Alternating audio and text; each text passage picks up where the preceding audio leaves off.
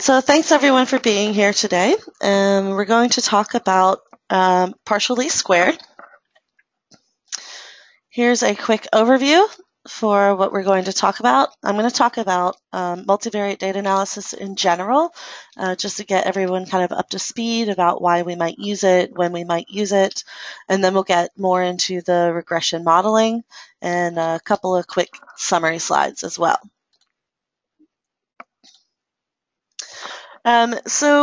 Traditionally in science world, I'm sure a lot of you remember the old approach was very univariate.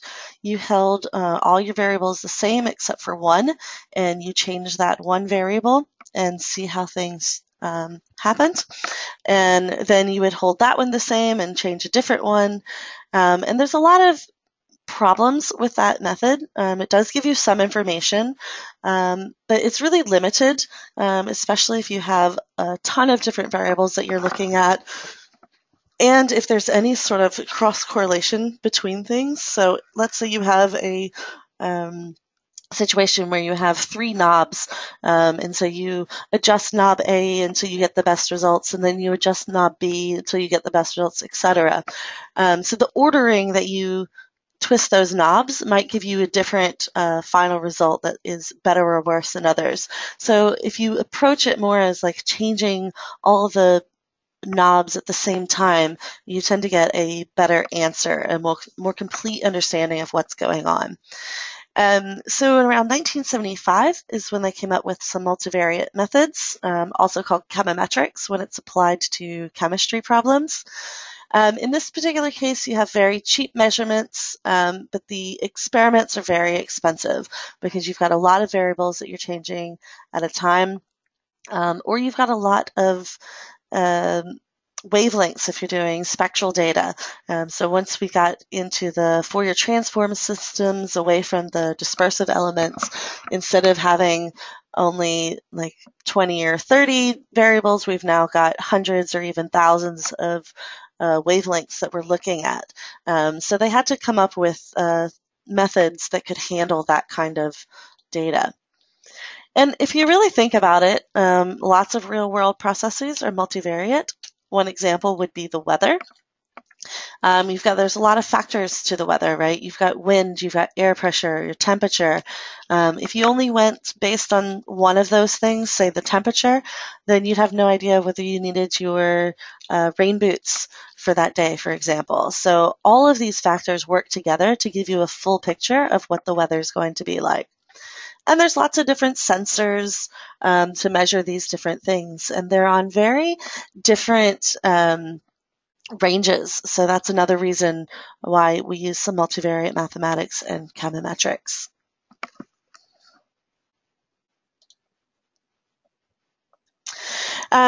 So if we look at the univariate world, I'm sure anyone who's worked in the process has seen these types of control charts where you're looking at an individual variable and making sure that it's in normal working conditions. So in this case, we've got temperature and pH. Everything looks hunky-dory, but it turns out, in the end, there's a result that comes out and something, the quality was not accurate or it wasn't good. And you go back and you're trying to do your root cause analysis and you say, hey, all of my specs were fine. There's nothing wrong. It's just a fluke. But we all know there's always some reason for the quality to be different. So if we plot these against each other, because pH and temperature have a relationship between them, we can see quite clearly that there is an outlier here that doesn't fit into this space. And you can see in the original control charts, it's very much in this correct space. But if we look at our multivariate view, we can see that it clearly stands out. And if we use our original limits, we don't see it.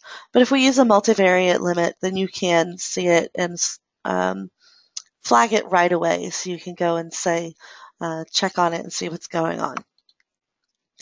So sometimes what we want to do is some indirect observations.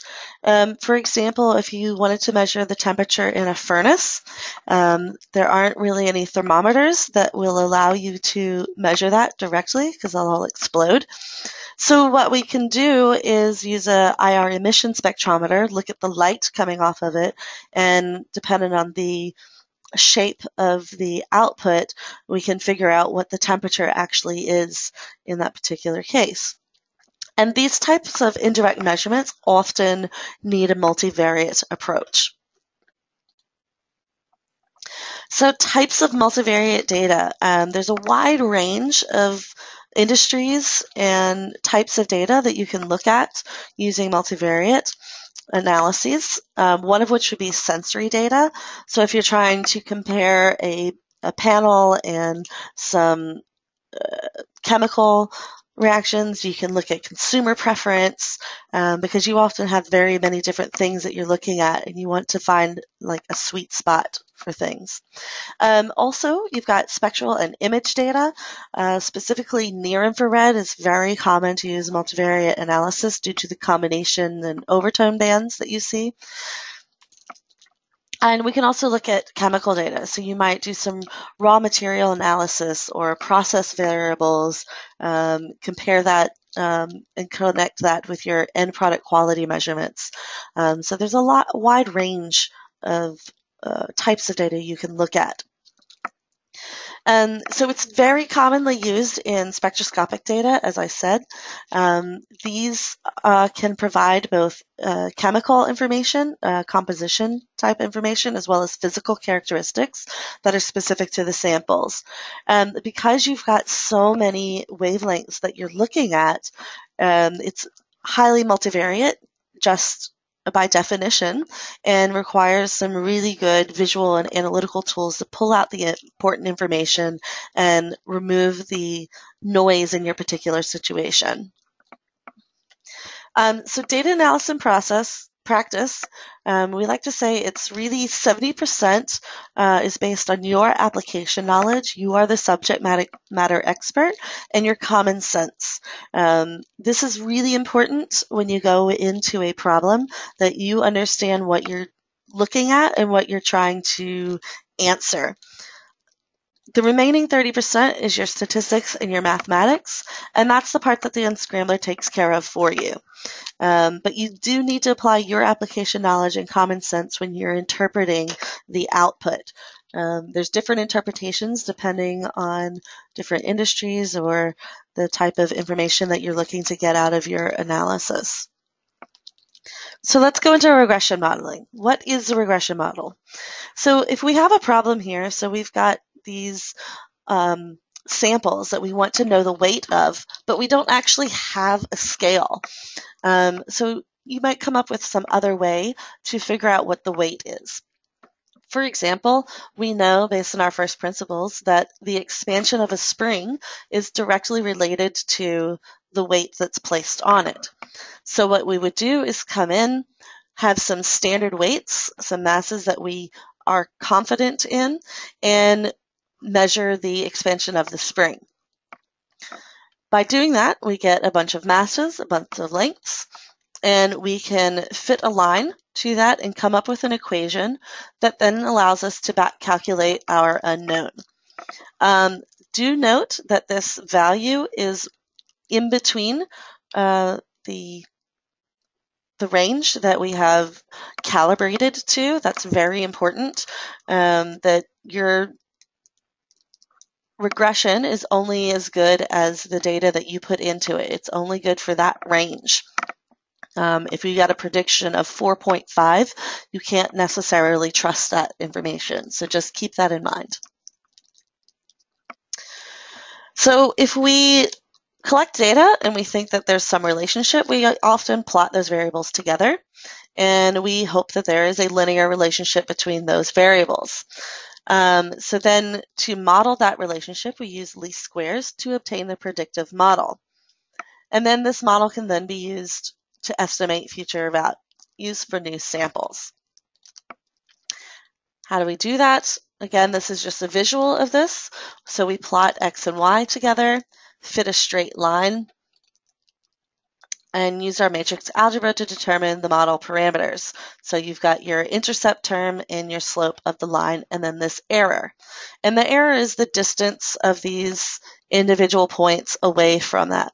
Now, in traditional regression models, we often just ignore this error. We don't talk about it very much, but that's a very important statistic when we're looking at multivariate regression models. So another type of regression is just an extension of that simple univariate measurement regression.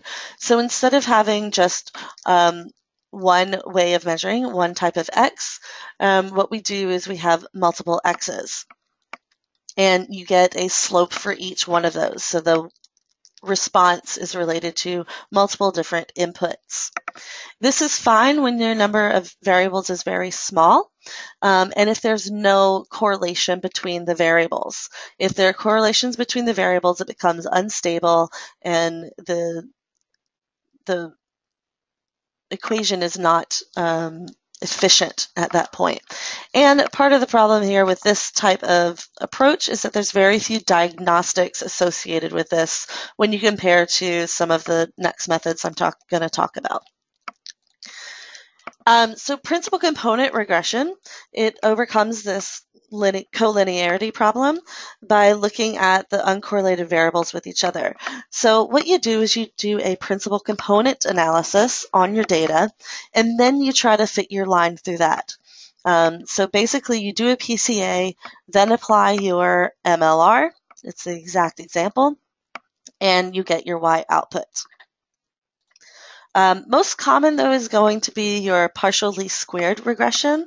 This is kind of the workhorse of the multivariate regression models. Same thing, you start off with principal components analysis, so you fit those and you get your scores. And you also do a PCA of your Y block data. This allows you also to have more than one Y output. So you might measure in a pharmaceutical experiment on your tablet, you might measure the amount of lubricant in there as well as the amount of the active drug ingredient, as well as a particular degradation known product. So you can do that all at once when you use PLS methods. So you get the scores from both of those principal components analysis, you plot them against each other, and then there's a linear fit between those. And so it's aiming to maximize this covariance between X and Y. So it's basically finding the maximum variance in X that relates to the maximum variation in Y. And we'll show some examples in a minute and you'll understand that a little bit more clearly. So some of the statistics we care about when we're looking at PLS, the major one that we start with is this root mean square error. They have slightly different anagrams based on the stage at which you're predicting them. So you've got an error for calibration, you've got an error for prediction, and an error for cross-validation. We'll keep in mind that these errors are reported in the same units as your Y outputs. So it's a direct relationship there. It tells you that error, so how far across the entire range those individual points or the group of points is away from that line. The bias is going to tell you if there's a systematic positive or negative deviation from the points, or more of the points above the line or more of them below the line. You really want a bias of 0 that says that you are predicting a little bit high and a little bit low for everything rather than everything a little bit high. Again, this is not the same as the intercept. The intercept is where your line crosses 0 on the x-axis, but the bias here is talking about that shift of points above or below the regression line. The other thing we might look at is slope.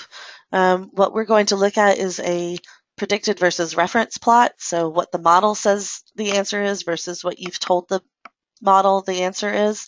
And you would like a slope of 1. That's kind of the ultimate holy grail in that case. So this is what it looks like in the unscrambler. You get a predicted versus reference plot, and these are our errors. So the blue line here is that calibration. That's just going to be using all of your data. And then your red ones are from your cross-validation. So that's going to be your best guess at what your model is going to look like when there's new data presented to it. We also look at our R-squared value. That's a measure of how much variance is captured by the particular number of factors. So there's two kind of R-squared values. There's the Pearson R-squared and the R-squared. If you look at those, the closer they are to each other, the more reliable the model is, as long as you're not using a gazillion factors. Keep in mind when you're trying to build a model, you want to use as few factors as possible to prevent from modeling noise. And we'll talk about that more later. This is just a little bit more on your regression terminology. It does give you your abbreviations that have slightly different meanings depending on which stage of your calibration or prediction you're in, your model building. So let's go to an example. I have an example here for some paper. So this is process data. We're looking at a bunch of different types of paper, and we've got some measurements for them. So we've got weight, the type of ink used, the brightness, the scatter, lots of interesting things. And what we want to do is know what the print through is going to be like. So the print through is how much your ink leaks through your paper. We want to minimize that. So first thing we want to do is I want to take a look at my different variables. You can see pretty quickly looking at the spreadsheet that a lot of these are in different scales. So we've got things like filler that's ranging from about 1 to 4. Other things like density are in the 600s, 700s. So if we look at these directly in our model, what's going to happen is just because these numbers happen to be big, they're going to bias the data or the model to say that they're more important than they may be. So one thing, if we can't see it very directly here, is under tasks, we can do a descriptive statistics. And I'm going to do on my process data. Now what this does is it shows me my box plots for my data. What these are is it shows the median value, the maximum, the minimum, and then your quartiles. This is the 25th quartile to the 75% quartile. So most of the data falls inside the box, and then the rest of it is out here. And what we can see is that the density up here is a really high value. They're pretty tight values compared to something like scatter or ink, which has a very low value. So you can see here again, this is just a nice visual to show you that you need to do some sort of pre-processing. And what we're going to do in this case is we're going to divide by the mean to get these down on the same scale, and then subtract the mean and then divide by the standard deviation. So that means that these two, they both have very high values. This one has a lot more variation because the box is bigger, the whiskers are wider. So we want to make sure that they're on the same starting scale. Okay, so I'm going to go back to my data matrix. I'm just going to do tasks, analyze, partially squared regression.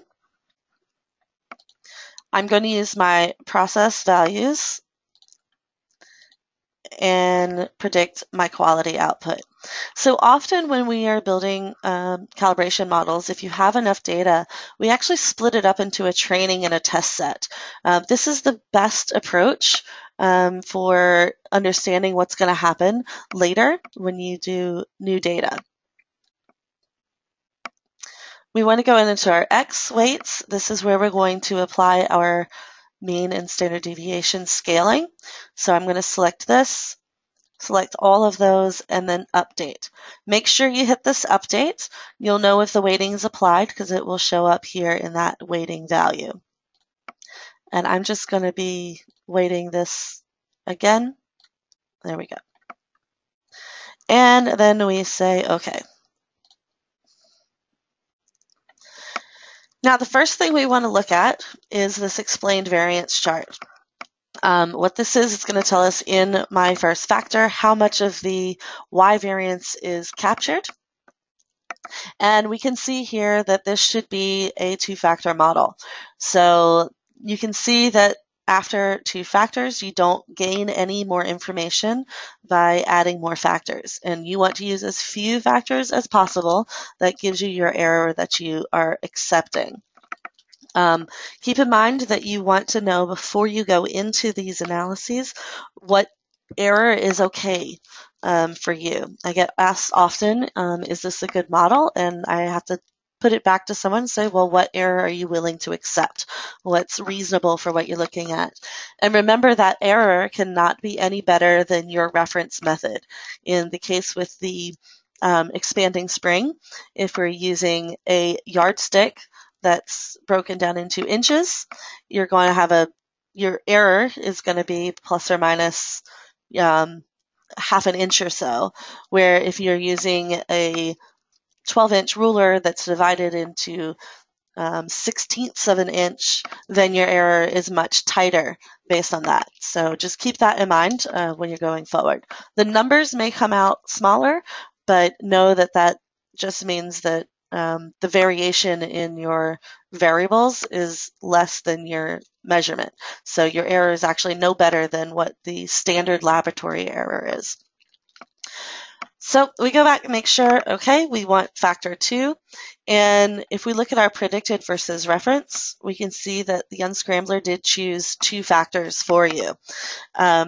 Sometimes it will choose a 3-factor with something that looks a little bit like this, and you know from your own personal experience that you want to bring it back to 2. So just keep in mind that this is a guideline. It's not a strict, the software told me to use it, therefore I'm using it. You have to use your own judgment as well. So the next thing we look at is our scores. What we want to see is a nice even spread of the scores, which we do see here. One thing that we can do in here that's kind of nice is we can right-click, do a sample grouping, clear that, and we can color these based on that quality, just to see if we can see some patterns. And sure enough, we can see patterns that starts with the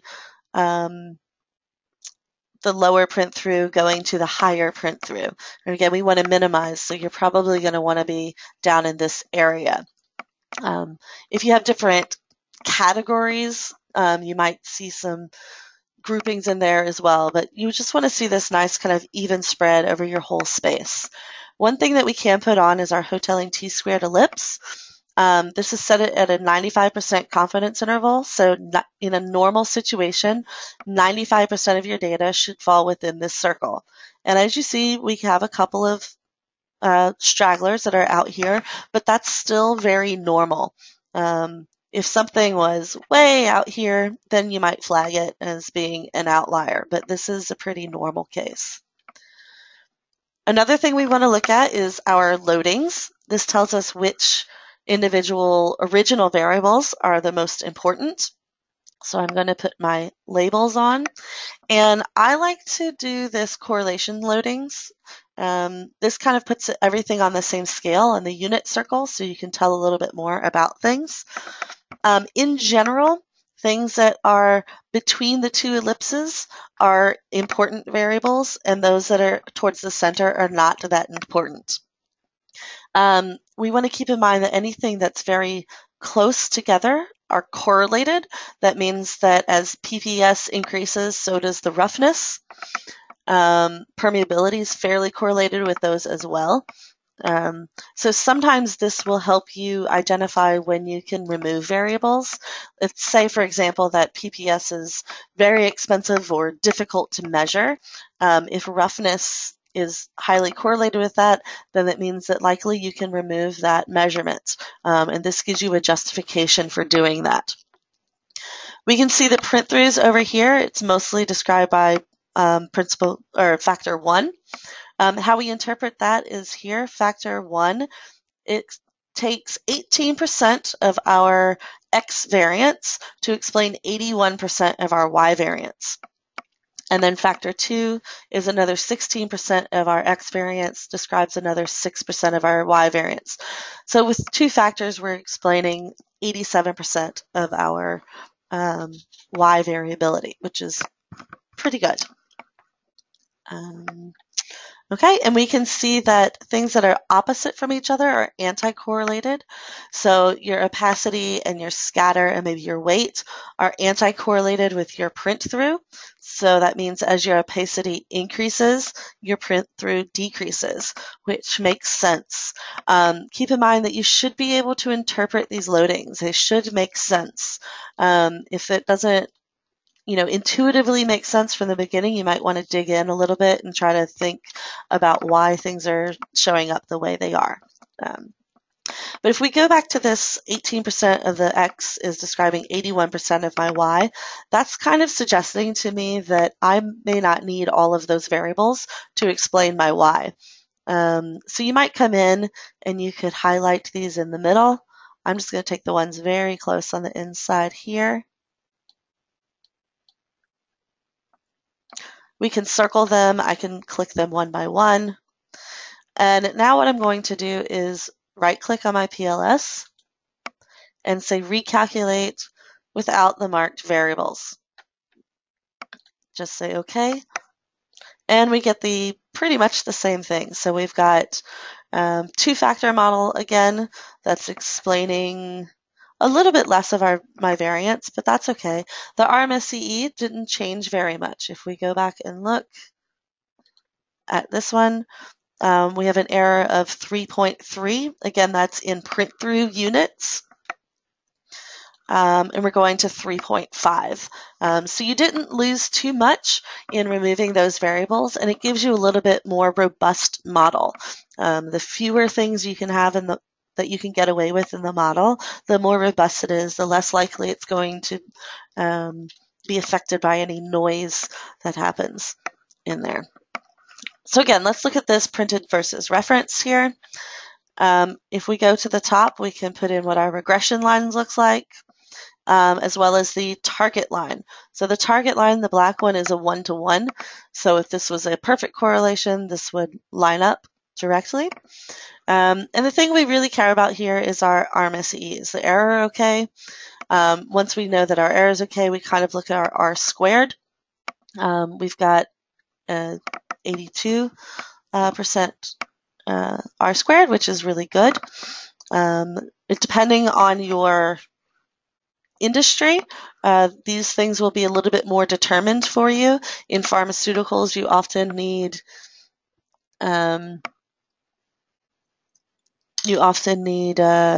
over 90, or like 85 or 90 on these R squares. But again, that's all regulatory stuff and things that you need to know. That's your common sense and application. So I'm getting a question of why these two factors are poor at explaining X blocks. So in this case, we're not really trying to explain the X blocks. We're trying to explain the Y output. So it's saying that we're using 34% of the X to explain the majority of the Y. If we were doing a P principal components analysis, then we would care more about how much of the X block is using. It's basically telling us that not everything in here is important to predict Y. So maybe this filler, we can actually go in here. If I look at my explain variance, if I click on X, that shows me how much X is being explained by each factor. And I should be able to, yes, if I do X or Y, it gets a little bit messy, but you can start to see it with individual Let me put the legend on the individual variables. So it's going to say, okay, so this filler quality is not explained very well at all until maybe you get up to factor 7. We can go through and see which ones are being explained by the best by those 2 factors, and we can compare them to the overall. So roughness is explained very well by 2 components. And opacity is really a 1 component. It's only playing into the first principle or first factor there. So that's how you can kind of look at that. And it helps you sort of determine which variables are worth looking at further or not. Okay, let's go back to my slides. So interpreting a model, right? So like I said, the first thing you want to look at is the number of components to take into account. You can look at that RMSE or the explained variance plot. We can also look at a press plot, which looks at our error. Let me pull that one up for you as well. If I right click in here, PLS, and I'm going to look at the RMSE. So I'm looking for where there's a major drop and then sort of a plateau. So definitely no more than 2 factors. We can crunch this back if at the top here, if I use this arrow, I can see what it would look like for just a 1-factor model. If this error is good enough for you, stop at that 1-factor model. Again, you want to use as few factors as is necessary, and that's sort of how you start looking at choosing them. This is sort of your starting point, and then there's other ways that we talk about in the advanced PLS webinar. All right, so we look at the number of components. Then we look at your scores. Just to see how your data is distributed. You look for any patterns, any groupings, to see if there's similarities or differences in those data. Then we look at our loadings so that we can understand what we're actually describing. What's the correlation between those independent variables and the response variables? Which X variables are best describing the Y? Number 4 is when we finally look at the predicted versus reference. Many people try to start there. That's not the best thing. Again, if you go in and let's say the unscrambler chose 7 factors to look at and you get, ooh, I have this beautiful predicted versus reference, but you go back and you look at your explained variance and you see, oh, I really only want about 2 factors. So you need to make sure to take these 3 steps first before you really look at that part. And then your B coefficients, that's going to be actually your regression coefficients. If you want to correlate them back to a traditional linear regression model, that's going to be basically your slopes for each individual thing. I was asked a question with the principal components analysis. It is known to be better to use at least 2 PCs. With factors you mentioned, if you can explain well with 1, that is enough. So I don't know where you got that about the at least 2 PCs. It really depends on your data. Sometimes just for visuals, when you're doing a principal component analysis, using 2 factors is nice, but sometimes, or principal components, but sometimes 1 explains, say, 99% of your variability. You need to go back and look and see why that is. But yeah, sometimes 1 factor is enough to explain. You really have to determine that based on your error rate that you're willing to accept. Okay, so we look at the number of components. If we look at our explained variance curve, that's the default. You find where there's a local plateau, where these are evening off. You're not getting any more information by adding more factors. You're also looking for that red line, the validation variance. If it starts to diverge away from your calibration variance, it's telling you that it doesn't predict well. So you wouldn't want to take any more than whatever is right. Let me go back. right around here. Once it starts to divert away, stop. At that point, you're over modeling and you're getting into noise. So this is another example of that. If you use too few components, then you don't actually explain enough of your data and you get poor prediction. If you use too many, then you're going to start having error in your estimation. So you want to find this nice, happy medium point. Again, it's going to be very dependent on your application, but minimizing things is better. We look at our scores plot to see how the samples are distributed. In this case, everything's well distributed here, but we're looking at different feeds, I believe, in this particular case. And we can see that things that are fed salmon, they kind of group together. So that can give you some other information that's not directly related to Y, for example. You might have patterns in your data. And these ellipses are just showing the general groups. They are not statistically sound. They are just drawn on there, just so you know. We're looking at our correlation loadings. I showed you this. So your red value is what was your Y block, what you're trying to explain. And then the blue ones here are the X variables that you put in there. And so it helps you understand what's going on here. This EPA variable is strongly correlated with the diet of salmon. Okay. Sex and BMI are two very correlated variables, but they are anti-correlated with your EPA.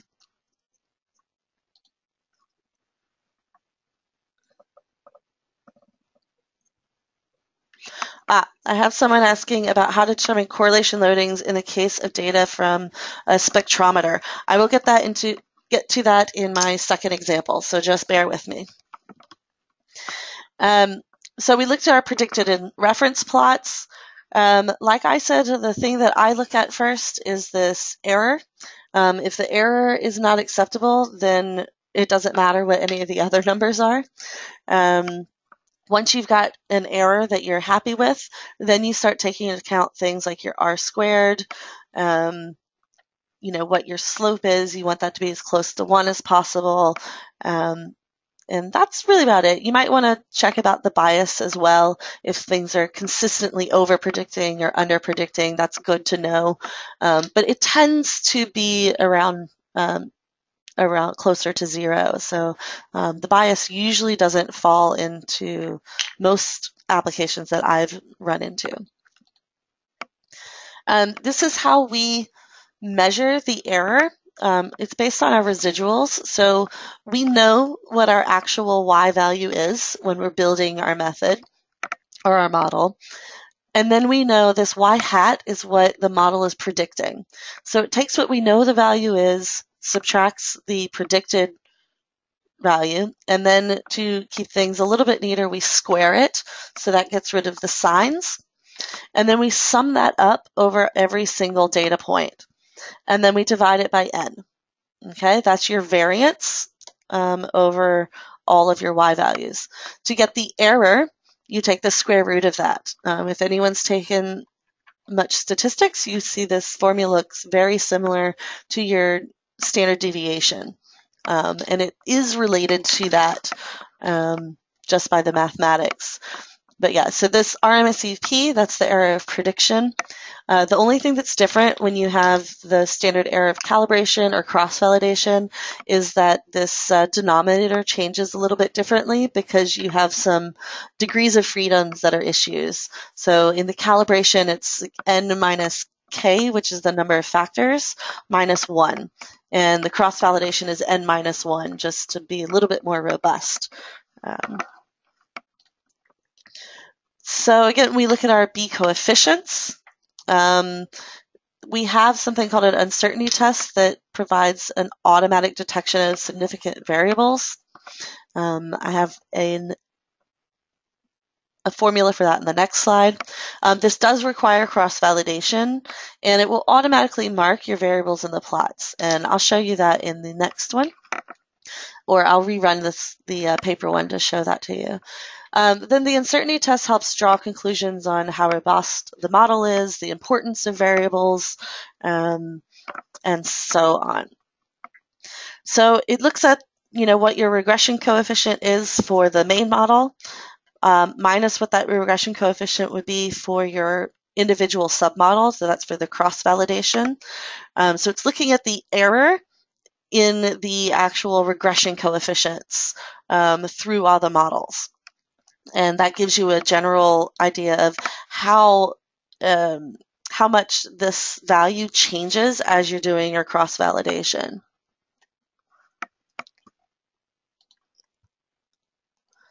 I'm going to skip these slides. Let me go back here and show you real quick how to do the uncertainty test. If we do analyze partially square regression, training, make sure I get everything just right. On the validation screen, there's here for uncertainty test. Okay, and now what happens is you see that it marks some of my variables. It tells me which ones are the most important here. So we can look at our correlations loadings. Okay, and now what we can do is we can go ahead and highlight our Y value if we want to take it at its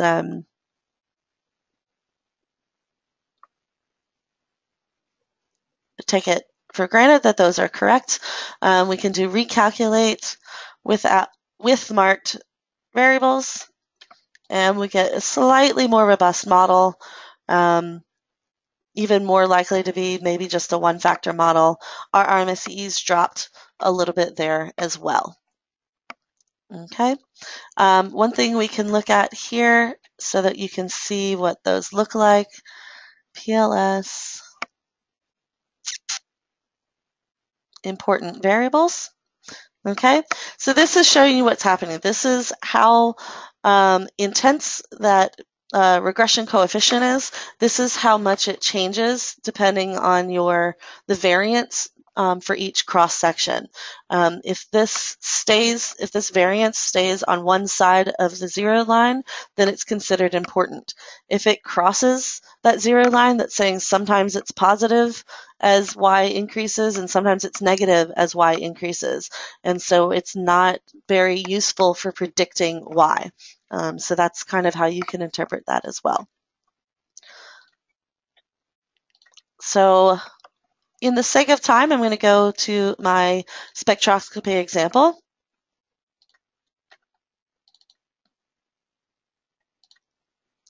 So this is near-infrared data on different types of fuels, and we're trying to measure the amount of octane.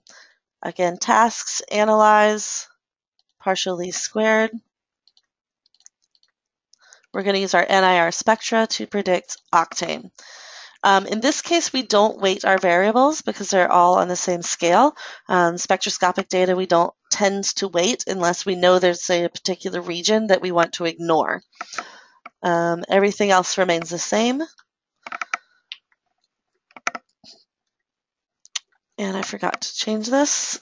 So one thing you want to do when you are looking at spectroscopic data is when you've made your row set, we can right-click and tell it the software that it is Spectra. What that does, you will see very quickly here, is that it defaults to showing our regression coefficients as a bar or a line plot. And in this case, I've automatically selected the particular ranges that are supposed to be most important for predicting Y. I'm going to unmark all those for now, just so we can look at it. First thing we want to look at is our explained variance. We can see this is very common when you have some outliers, is that first cross-validation is really bad, but then your next factor pulls back in and everything looks much better once you get to 2 and 3 factors and it predicts okay. If I look at my scores, I'm just going to do this quickly on my sample grouping, In this particular case, some of my samples have ethanol added to them, and we can see that these two that have ethanol added to them is what is causing that major difference. If I right-click over here, I can look at my loadings in a line plot, and we can see that this is, you interpret the loadings and the regression coefficients just like you would a spectrum. In near IR, OH absorbs around 1420, and sure enough, this peak is around 1410. So this is that OH peak, and that's what's separating out these from those. This is another key for outliers, that all of your data tends to line up along principal component 2 instead of principal component 1. We can go in, I can select those as outliers, right-click, recalculate without the marked samples. It's just going to remove them. Everything else stays the same. And now we have a nice two-factor model. So let me go and answer that question here. My loadings line. Correlation loadings. So it looks like this now. It's still red and it's got some bars. And it helps point out which individual wavelengths are really the most important. Okay, so it's looking like things in this region, which is going to be due to the amount of saturation of your bonds, or the branching in your spectrum is going to be related to octane. We know that to be the case. That's kind of what these are. And then I don't remember what exactly is here, but you can go in and, use your knowledge of infrared spectra. I often go back and use a chart to go back and say, okay, what absorbs here? Does that make sense for my sample? Things like that. We can look at more than one factor at a time and can see where those important factors are. So you could use that as well to determine if we mark these with the rectangle, we can choose just the things that are in that range, and then in this range. And you can see it's very similar to what it was when we had the automatic adjustments there. And let's see, that's that example.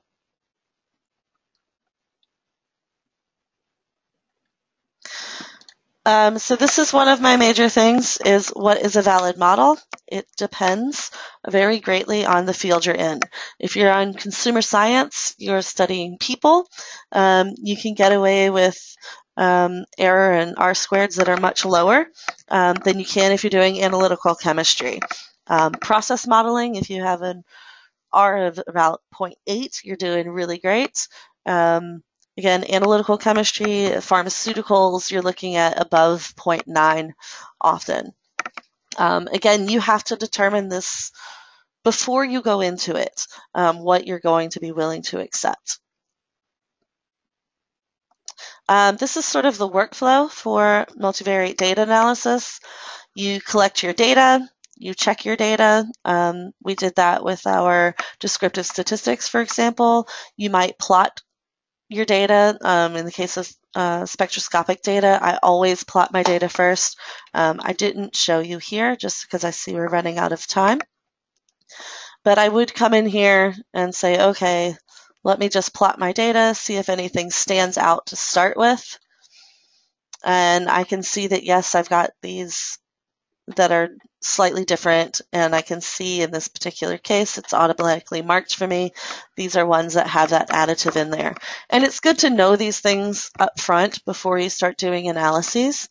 If you had something that was grossly noisy, you might say, oh, something was wrong with that sample. I don't even want to include it in my analysis at all. So you kind of do a gut check first. Excuse me. Then we make a model. That's going to be your calibration. You check your model. That's going to be validation. We didn't really show that today, but you would take some, sometimes just cross-validation is enough. If it's a very difficult experiment to run, you might stop with a cross-validation. That's totally valid. It's not okay in the pharmaceutical world. You have to have a separate standalone batch or 5 to check your model. So that's when you apply your model to data that you know the accurate result for based on your other traditional method, and make sure that it's predicting the way you expect it to. And then you apply your model on new samples, and you have your statistics to validate that, to say that within this error amount, I'm confident in those results. So how to be a good data analyst? Make sure to use representative calibration and validation data. Make sure that things are evenly distributed. You're going to want to incorporate all the major variations that you can think of. You select appropriate validation method, whether it's cross-validation or a test set. You look for outliers. Decide whether you want to keep them or remove them. And then choose the optimal number of factors or principal components you want to use. Remember not to overfit. You interpret any patterns in that data. Sometimes if you have separate subgroups, you do better if you actually make a model for each individual subgroup. Interpret the variable relationships. Make sure that your loadings make sense. But only once you're sure that you're satisfied with that model, okay? We didn't talk about transformation or pre-processing, but sometimes the data isn't as beautiful as what I show in here, and so you have to do some little pre-processing things. So just make sure that you know what you're doing and why, okay? You check on how it will perform with new data by studying the validation results. And remember that your prediction error depends on the validation method used and the selection of calibration and validation samples. I do have a question about how to choose a good test set.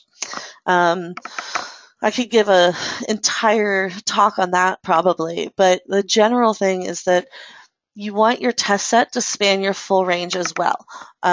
For example, here, if I had a test set and I had 10 data points that I was testing and they all fell down in this area, that would not be a very good test set because it only validates this area. So you want to make sure that it spans the full range. It should almost be, a subset of your calibration set, and it should also have all the variation that you're expecting to see. You choose your test set the same way that you choose your calibration set. Hope that's a good enough answer for now. Okay. Practice makes perfect, or I would say practice makes better. I've been doing this stuff since 2007, and I still learn new things every day. Even in my very basic course that I take, someone asks a question and it makes me think about things in different ways. So stick with it, go back, get to working with your data. And if you have any questions, feel free to reach out to me. I forgot to put my email on here.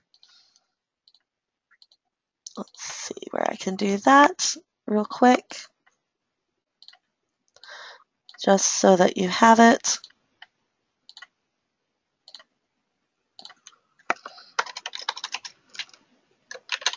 It's just hbrook@camo.com. Make that a little bit bigger for you guys so you can see that. All right. We do not distribute the slides, just so you know, but it is recorded. You can always go back and re-watch it. And if you need some sample data, there are tutorials in the Unscrambler under the help files that walk you through examples. Hope everyone has a great day.